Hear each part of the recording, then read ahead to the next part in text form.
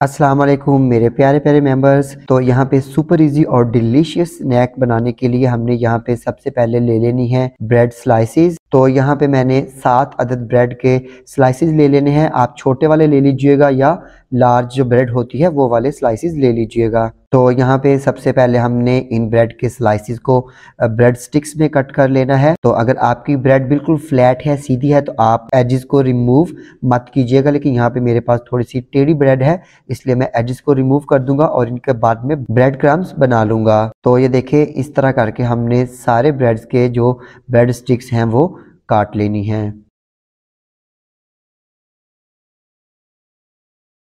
जी तो मेरे प्यारे प्यारे मेंबर्स, अभी यहाँ पे हमने एक लेनी है बेकिंग ट्रे और बेकिंग ट्रे में हमने रख देना है बटर पेपर और इसके ऊपर हमने जो ब्रेड की स्टिक्स कट की थी वो हमने अरेंज कर देनी है। थोड़े थोड़े वक्फे से आप रखिएगा, बिल्कुल साथ एक दूसरे के जोड़ के मत रखिएगा। तो यहाँ पे हम एक छोटे बाउल में लेंगे 1 खाने का चम्मच मक्खन और 1 खाने का चम्मच ही हमने इसमें शहद शामिल कर देना है और यहाँ पे शहद और मक्खन को अच्छी तरह से मिक्स कर लेंगे। तो यहाँ पे अभी हमने जो मक्खन और शहद का मिक्सचर तैयार किया था उसको हमने जो ब्रेड के स्टिक्स थी उनके ऊपर दोनों साइडों पे लगाते जाना है। किसी भी ब्रश की मदद से लगा लीजिएगा या आप इनको किसी भी टिश्यू पेपर की मदद से या चम्मच की मदद से भी लगा सकते हैं।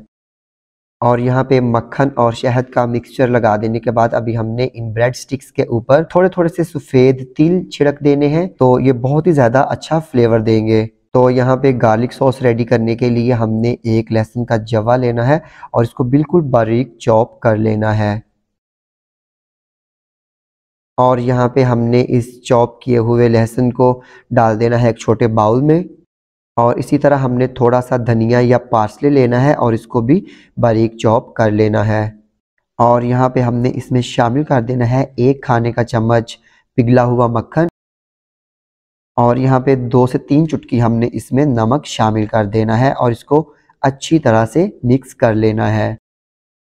और यहाँ पे हमारे पास जो बाकी के ब्रेड स्टिक्स हैं उनके ऊपर हमने ये मक्खन, गार्लिक और जो सब्ज़ धनिया वाला मिक्सचर है ये लगा देना है और अच्छी तरह से हमने ब्रश की मदद से ब्रेड स्टिक्स के ऊपर इनको अप्लाई कर देना है। और यहाँ पे अभी हम इसको बेक करेंगे 250 डिग्री सेंटीग्रेड पे 5 मिनट के लिए।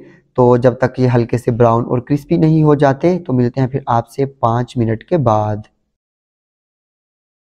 जी तो मेरे प्यारे प्यारे मेंबर्स, ये देखिए अल्हम्दुलिल्लाह यहाँ पे हमारी जो 2 तरह के स्नैक हैं या ब्रेड स्टिक्स हैं ये अच्छे से बेक हो चुके हैं और ये देखिए माशाल्लाह बहुत ही क्रिस्पी बने हैं।